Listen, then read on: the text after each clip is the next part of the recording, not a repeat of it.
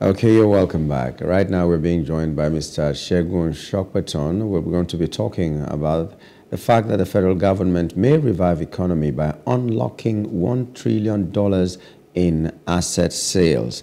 Mr. Segun Sopitan has just joined us. Good morning and welcome to the program, sir. Yes, good morning, Bayambo. Okay, let's just try to quickly make sense of what it means to unlock the economy, unlock the economy. And this time it is being tied to the asset sale that will worth up to $1 trillion. Let us just understand what that is. Because first thing that comes to mind is they won't sell them again. So what is it really? Well, just going by conventional wisdom, it sounds like a good idea. If you owe money, so what the Presidential Advisory Council is saying is the country has a huge debt burden, a huge debt obligation, but the country also has a massive asset stock. And usually what you say to somebody that is owing is that why are you sitting on so much assets and you are owing so much? It's not efficient. So get rid of your debt obligations by selling some of your assets. So conventional wisdom, it makes sense. The challenge with this concept is that the assets that we're speaking about are not exactly in a state where you will be able to derive the kind of value that they ought to attract. And that will be a problem. So before you get to the point of selling or securitizing or any other model that you might want to use to attract value to those assets, there is a lot of work to be done. So I like the fact that they said unlocking the value in those assets, because that unlocking is, literally what we need to do as a country. So let's take the refinery as an example. They are assets of the country, and they can be sold on concession or, what other model that we want to use. But before you get to that stage, let's deal with the decades of rot that are built into those assets themselves, such that they are in almost non-serviceable condition. So that's just an example, and you can take that example and extend it to any other of our assets. The only assets that I think we have that today you can just snap your finger and put it out for the NNPCL. Once you go outside of the NNPCL, you have a lot of work in terms of cleaning up, those assets, getting them to run efficiently before you can then talk about attracting investment through them. So I think there's a lot of work on, but generally speaking, it's a good direction to head towards. Okay. How is this different from what, for instance, the PDP presidential candidate was saying prior to the election? He was talking about sale of assets, he was talking about privatization and all that. And so many people, including the party in government right now, were berating him that he wants to sell it to his cronies, and that's it. It's a bad policy. So what's the difference between what he was saying at that time and what is being molded right now, what is being talked about in corridors of power right now? Yeah, there's no difference at all. And if you remember, even the Buhari administration, midway through their term, actually explored the option of selling off some assets, and they did sell off concession some. A good example would be some heritage assets like the National Theatre in Lagos. The difference now is that there was suspicion at that time, especially with regards to the PDP presidential candidate at that time. There was suspicion from a good section of the country with regards to the intention. So the candidate said, I will enrich my friends. Of course, he has come out since then, perhaps to clarify what exactly he meant, but I don't think any Nigerian would want to see our asset stock of 1 trillion naira get securitized and get monetized and attract investment, but those assets end up in the hands of cronies and friends of the people in government. That was the problem. And I think, in my opinion, that problem has not gone away.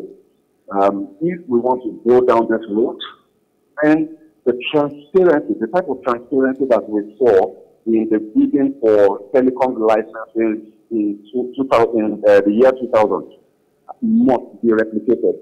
If the process is perfectly transparent, open to public scrutiny, there's a public procurement process, there's a public bidding process, then I don't think that will be too much of a problem. The only problem will then become technical issues, around how to optimize those assets. So I think it's mainly a trust issue more than anything else. Yeah, but do you have any confidence that this government will do differently or better, that these things will be sold to people who are neutral and not necessarily connected to the government? Because I don't know. You're putting me on the spot. I'm just asking, Mr. I don't know. I'm just asking. You don't know? I don't know. I mean, it's a matter of opinion. And, I always say, and I've been saying this in recent months, that the best way to predict what will happen in the future, maybe not the best way, but one of the best ways to predict the future is simply to look into the past. And if you want to know what a man will do tomorrow, look behind you and check what he did yesterday. So if you take that analogy and you look at all of the questions and the ambiguity and the lack of transparency that we have in the running of the affairs of Lagos State since 1999 to today, then you have your answer. So I'm not going to say more than that because we don't know. It's just a matter of opinion. But for me, I wouldn't be particularly confident, to be honest. Since you don't know some of the things, or you don't want to talk about some of the things, let's leave them there. But Mr. Sopitan, well, you said something happened in 2000 and it has to be replicated. Okay, what are some of these things that were done at that time that you think made that process more transparent than the ones that we may have had in following years when things like that come up? Yes. Yeah, I mean, look, when that process started, if we cast our mind back, the spectrum frequencies that were to be sold were created by the government of the then dictator Abacha, around 1997, 1998. In fact, starting from 1996. But when President Obasanjo came on board, as soon as he came, they started talking about these things, that we're going to have the bidding process for the telecom licenses in Nigeria for GSM. The conversation was public. When it was time for the process to start, the advertisements or the public notices inviting bidders and investors was public. So, and then right at the beginning of the process, the pathway from beginning to end was clarified publicly. What this did was that it attracted the best operators in the world to that process. So, which is why you then had the likes of MTN, who was already a market leader in Africa, and a couple of other bidders come in and then take interest in that process. So, if we're going to do, we talk about sale of assets, strategic assets, privatization of some asset stock, and all of that, we must follow that path carefully. There must be transparency. There must be a deliberate effort to attract the best investors from around the world. And there must be a departure from cronyism and allowing people that have access to the corridors of power to horribly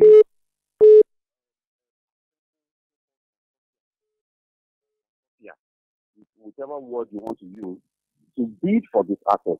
A lot of times we know that these consortia are usually just smoke screens and masks of friends of government. And you can see an example of that in what is happening in the power sector today. A lot of the investors that went into that sector simply lack the competence and the capacity to run those ventures profitably. But the process was not transparent. So we have to move away from that if we're going to succeed, with this. And if you ask me, I am not even sure that this is exactly where we should be going towards right now. I think before you start talking about sale of assets, national assets, knowing what we know about how government run in Nigeria, the first thing that I expect this government to do is to clean up the process of governance and the structures of governance. The corruption that is endemic in government must be dealt with. You can't run away from it. As long as you have not done that, we will end up exactly where we started from. Because the vested interests that will not allow these things to work will still be there. So I really think that, and this is the challenge I have with everything that this government has been doing since it started just a month ago. There is no conversation, significant conversation around the question of corruption. There is none. We're just going along as though the business of government and governance in Nigeria is normal and it's done in the way it's done all over the world. It's not. We have abnormalities. We have situations and scenarios that are simply illogical, that defy economic logic, that defy economic policy because of corruption. So the president must speak to this issue. There has to be a clear, deliberate plan on how the scourge of corruption and cronyism is going to be dealt with. If he does not do that, I'm sorry, there is no beautiful sounding policy, there is no beautiful sounding project that will work. We have never lacked ideas in this country. We've never lacked good policies. We've never lacked good law. The problem has always been implementation that gets sabotaged by corruption. Okay, so this Mr. Segun. Thing is, if you ask my position, it will fail. Yeah. Okay, this is how much we can go, Mr. Sopitan. Well, thank you so much for being a part of our program today. Thanks for having me. Okay, Mr. Sopitan is a principal partner at Woodridge and Scott Consulting. He was best known as a public affairs analyst, and he was giving us his thoughts. This is what we will leave you with this morning. Life is not what you expect. It is made up of the most unexpected twists and turns. That's according to Elijah Raja. We're hoping that we're going to meet again tomorrow to continue from where we stopped. In the meantime, my name is Nyamdu Agaji. Thanks for being there.